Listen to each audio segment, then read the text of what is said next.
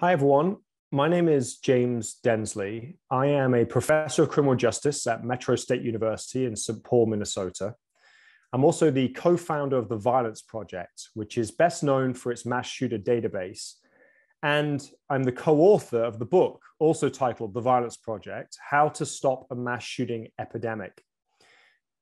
The database and the book are a research project I've been engaged in over the last 5 years. With my research colleague, Gillian Peterson, we have interviewed incarcerated mass shooters. We've interviewed the people that knew them, their friends and family. We've interviewed victims' families from mass shootings. We've interviewed survivors of mass shootings and first responders. And we've spent time in the communities where these terrible tragedies have occurred. And at the same time, we've built a database of anyone that killed 4 or more people in a public space since 1966. Over 180 cases are in that database. And we've done all this to try and better understand the phenomena of mass shootings in the United States so that we can use evidence-based, data-informed decision-making to come towards solutions for policy and for practice that can hopefully end gun violence in America. Now, in a previous life, I used to be a school teacher. I'm a sociologist by training. I am now a college professor. And so I want to use that context to really state that I'm not coming at this as a partisan issue. I'm genuinely just here to share some of the data that we've collected, some of the evidence that we've gathered, to inform this conversation and in turn compel our lawmakers to action, because the time for that action truly is now. I want to contextualize the work that we've been doing in the realm of mass shootings by actually reading an excerpt from that book, The Violence Project. This is how we begin chapter 2. And it really puts a finer point on just how important this conversation and this issue is. So Kathy Whitman was a 23-year-old high school biology teacher.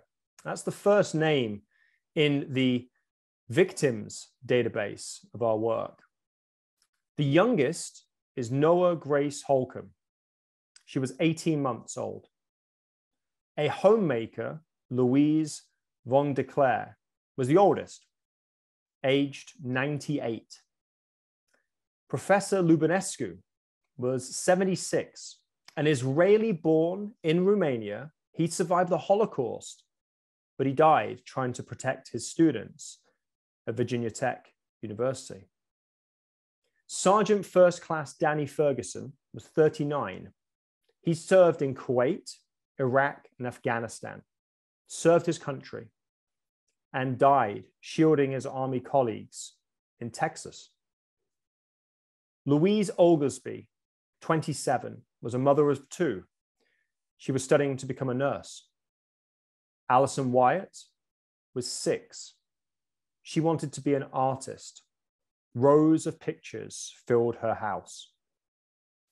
Juan P. Rivera Velasquez was 37, and Luis Daniel Conde was 39. They were a hairstylist and a makeup artist, and they owned a salon together. More than 1,200 people are documented as being killed in mass shootings in our database since 1966. If you subtract their ages at death from their life expectancy at birth, they represent nearly 40,000 years of lives lost. They were men and women as diverse as this nation. They were students, teachers, artists, entrepreneurs. 10% were still children. Bright flames extinguished much too soon. This is the huge cost of gun violence in our country. And let us also not forget those who survive these shootings, but forever have invisible scars. They are living day to day with the deadly consequences of gun violence. And then there's just the ripple effects. In the course of our research, one of the things that's been astonishing to us is the 6 degrees of separation from gun violence. So many people who've been touched by these issues, who knew a friend or a family member, a colleague, who was there that day when this terrible thing happened. And the trauma that ripples out across our communities, and it affects us all. We see it on the news, we see it on social media. We are all affected by this. Now, gun violence comes in many forms, and this is important to contextualize too.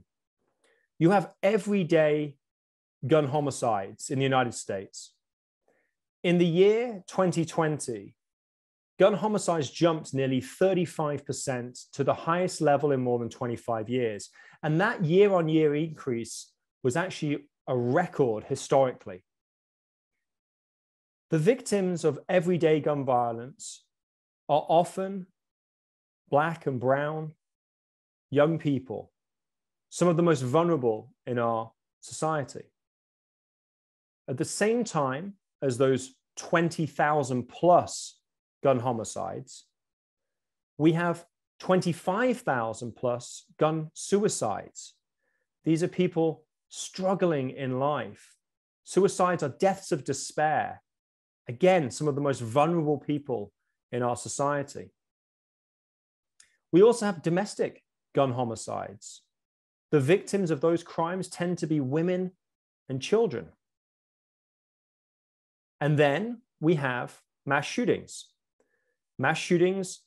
that can occur in our schools, in our places of worship, in our workplaces, in retail establishments, indiscriminately claiming innocent lives.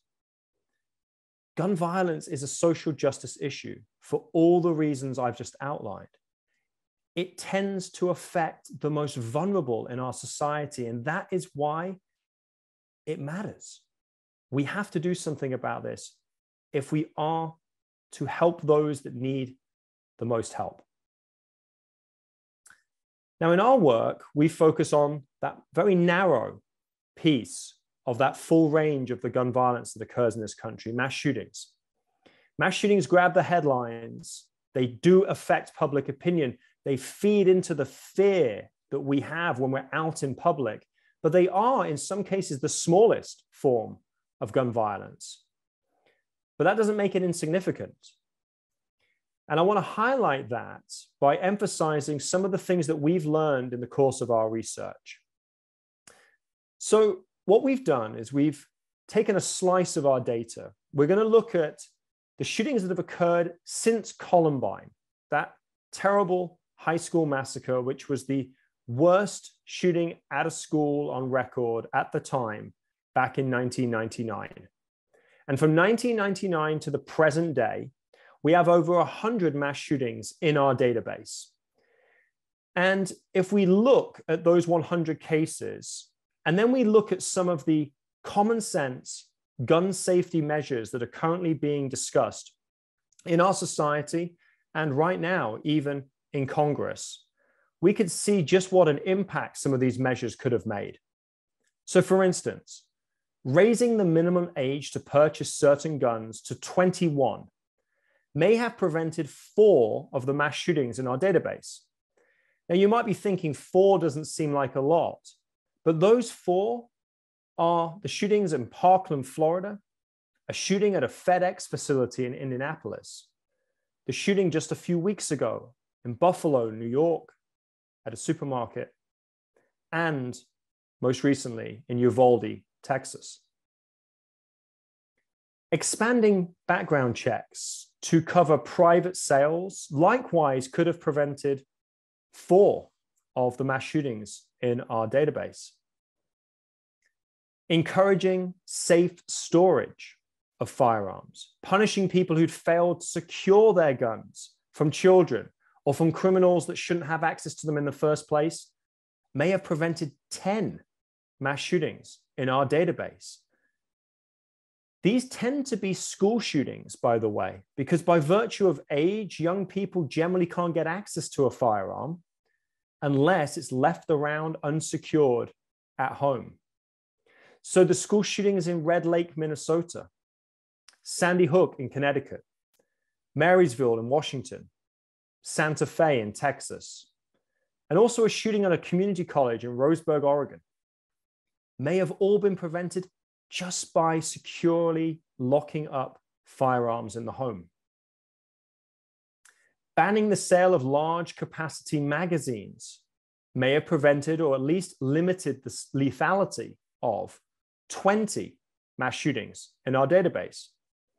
These are some of the deadliest mass shootings on record, including a mass shooting at an El Paso Walmart, a shooting at Pulse nightclub in Florida, and the deadliest mass shooting on record at a country music festival in Las Vegas.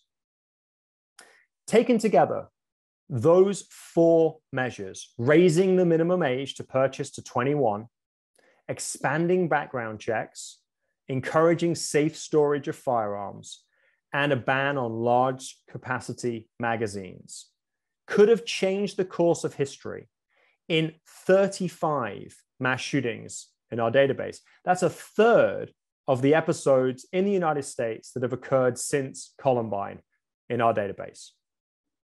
Those 35 shootings claimed the lives of 446 people. Now, if you want to go a little bit further, banning so-called assault weapons. And when I use that terminology, I'm referring to the definition in the federal assault weapons ban, which was in effect from 1994 to 2004. So I'm using exactly that same definition that was in that ban. And if we had banned those same types of weapons, we may have prevented 32 mass shootings. And expanding red flag laws to remove guns from people in crisis may have prevented as many as 61 of the mass shootings after Columbine in our database. You see, what our research is showing us is that the men, and it tends to be men, 98% of the mass shooters in our database are men, who perpetrate mass shootings are in crisis. It's overwhelming their usual coping mechanisms. They no longer care if they live or die. The mass shooting is intended to be their final act, and it's intended to be watched by all.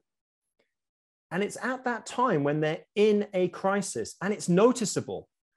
There's a change in their behavior from their baseline that they go out and purchase these firearms.